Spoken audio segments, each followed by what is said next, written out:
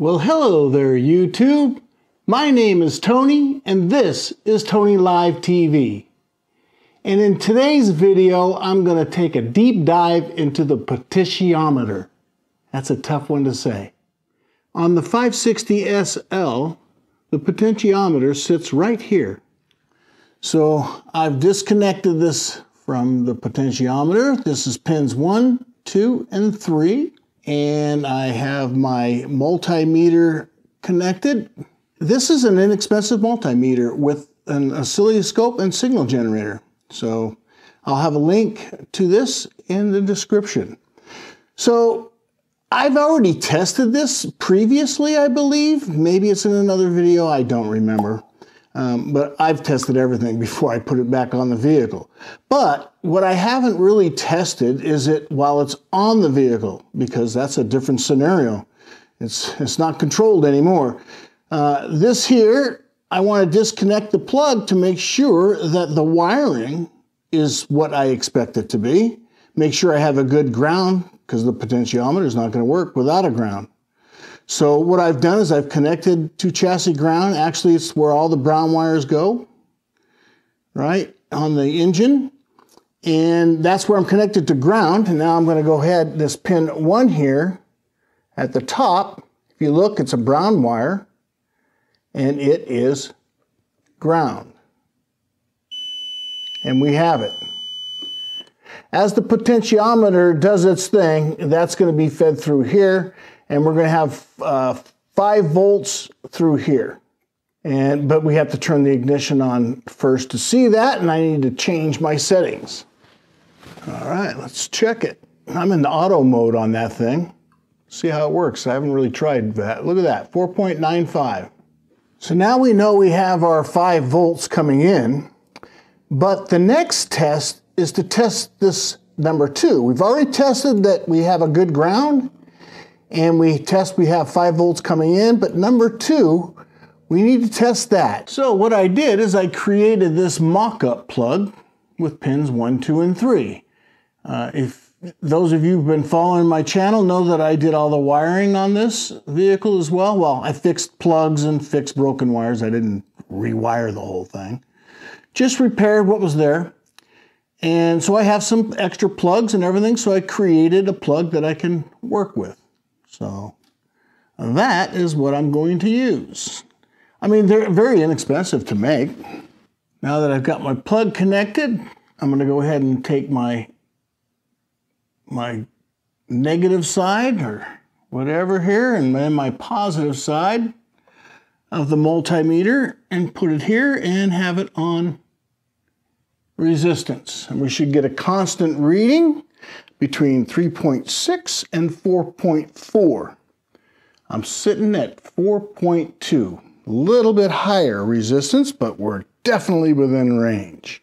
The next is between pin 1 and pin 2.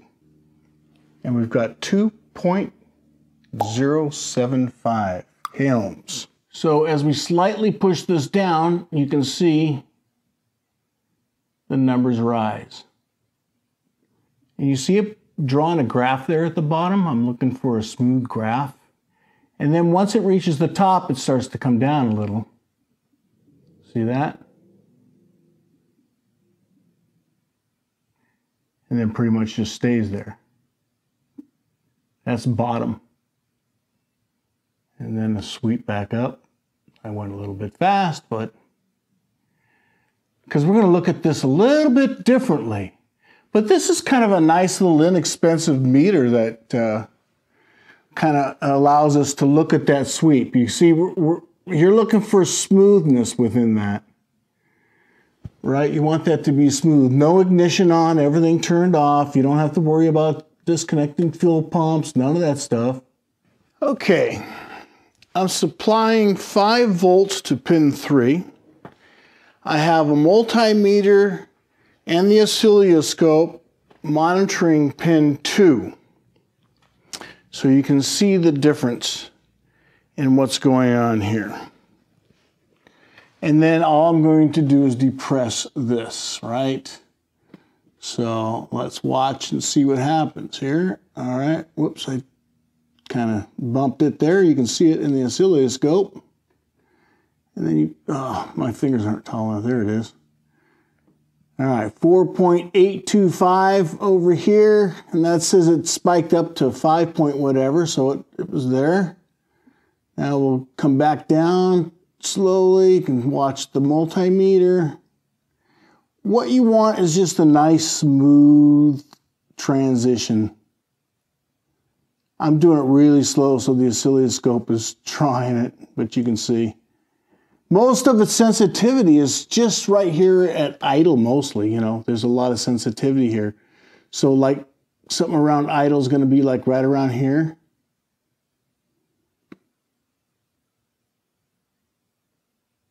I'm guessing somewhere right around here.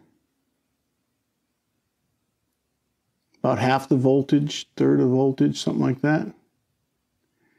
And then when you give it throttle, right? Vroom, vroom. And then I double did that, see? So you can go boom, boom, boom. But that's what you're looking for. You're looking for a smooth transition from here all the way up. See, the multimeter is doing just fine. There's nothing wrong with this potentiometer. Okay, so now for my final test. This is not in the manual. This is just something I'm going to do. It's a live test. We did 1 and 2. Now I want to do 2 and 3 with the multimeter. The oscilloscope stays in the same position as it was. We start out at 4.89 or 5 volts. And when we depress this, you see those numbers go down. I don't know if I have my multimeter. Yeah, it's going to work good. Didn't know if I had the graph too low. And then slowly come back down or go back up, however you want to look at it. You see my graph is nice and steady and smooth.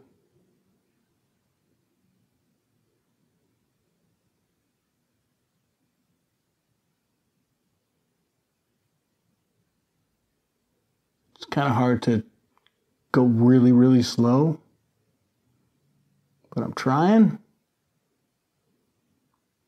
Again, you can see like most of the voltage is going to be towards the top until she finally settles down. There it is. Well, I think that's it. That's as far as I can go with the potentiometer. Obviously, I could do a live test with the car running. I could do that. But I'm simulating that right now. We already know we have 5 volts going to it. Now we know the potentiometer is functioning properly. I have no complaints. So I think I need to move on in the KE-Jetronic system and go through each and individual component and see how they work and do some tests like this. I hope you guys are enjoying these videos, the detail behind them. I do a lot of research, you know.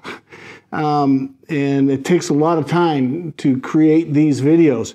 Make sure you click the like button, hit subscribe, and you know, click the bell to be alerted. Tell your friends all about it, and if you want to help me financially, I have a PayPal link in there. You know, I had a camera break this past week, so there you go. I could use a little bit of help. This is getting expensive, you know, obviously, to do the things that I do here. But again, I want to thank you all for watching.